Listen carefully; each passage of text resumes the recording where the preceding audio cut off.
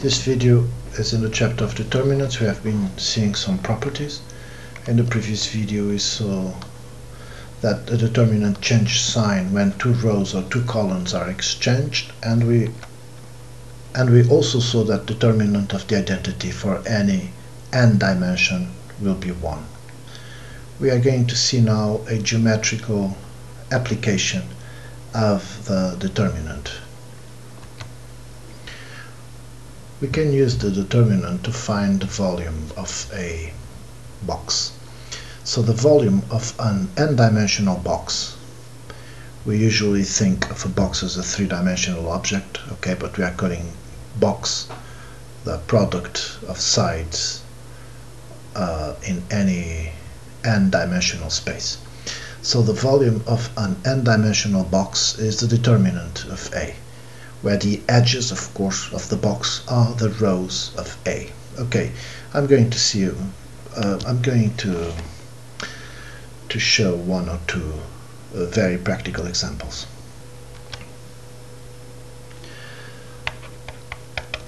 Let us see an example in R3.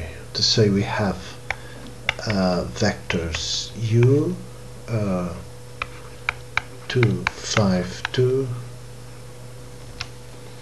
Okay, so the sides will be these vectors, given by these vectors: 2, 5, 2, 4, 2, 3, and 1, 1, 4. So we put this in a matrix: 2, 5, 2, 4, 2, 3, and 1, 1, 4. Okay, now we evaluate the determinant of A. You can do that using the previous videos for that. We will get minus 51. So the volume of this box will be equal to the absolute value of minus 51. So that will be 51. Okay, let us pick a box in R4. Don't ask me how that will be. So R4, the vectors will have four components, right? We have vector u1, 2, minus 1, 4, minus 3, u2, minus 1, 1, 0, 2, u3, 3, 2, 3, minus 1, and u4, 1, minus 2, 2, 3. So we put all these vectors: 2, minus 1, 4, minus 3. So this vector will be the first row, second row, third row, fourth row. We take the determinant and we get minus 102. So the volume of this four-dimensional box will be 102. So another property of the determinant is the determinant is a linear function of each row. Let us say we have a matrix A.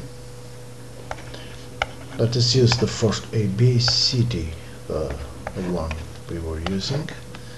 So the determinant of A will be AD minus BC, right?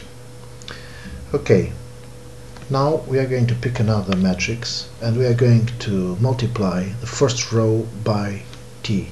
So let us say TA, TB, C, and D. Okay, so this is the same as the first matrix, but the first row is multiplied by T.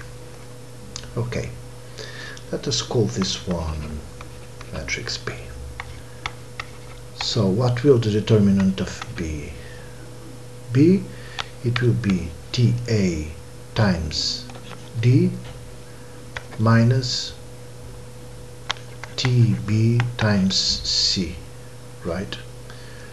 Now if you look at this, if you factor T, you will have AD minus BC, right?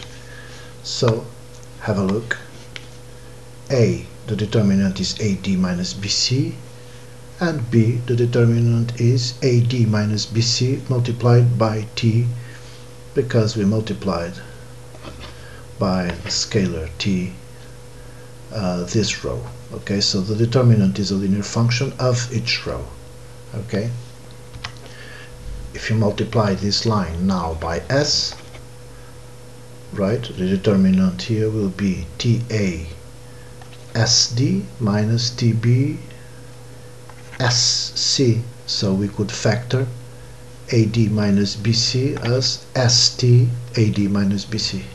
Okay, so the determinant is a linear function of each row. Okay, let us say we have a matrix 1 plus 2 on the first row, first entry, 3 plus 4, and then 5, 6, and then we have two matrices where the first row will be the first entries here, or the first summons, so 1, 3, 5, 6, and 2, 4, 2, 4, 5, 6.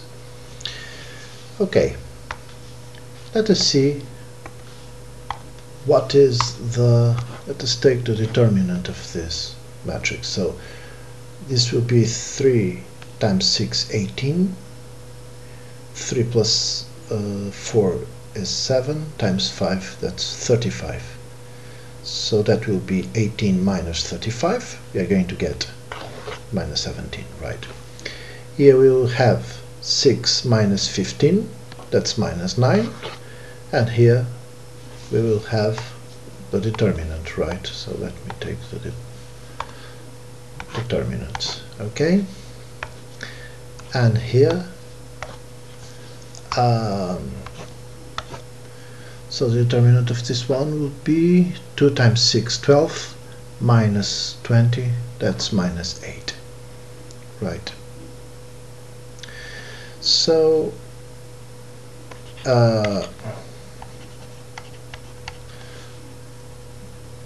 adding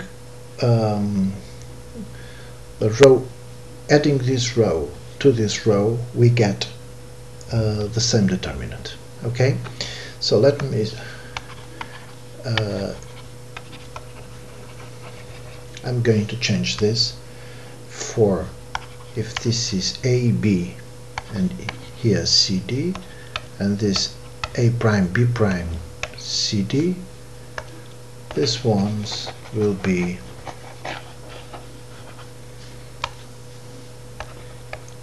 a plus a prime, right, b plus b prime, and c d. Okay, so the determinant is a linear function of each row. Okay, we saw that for the multiplication here, in this case here, we saw that for the multiplication determinant.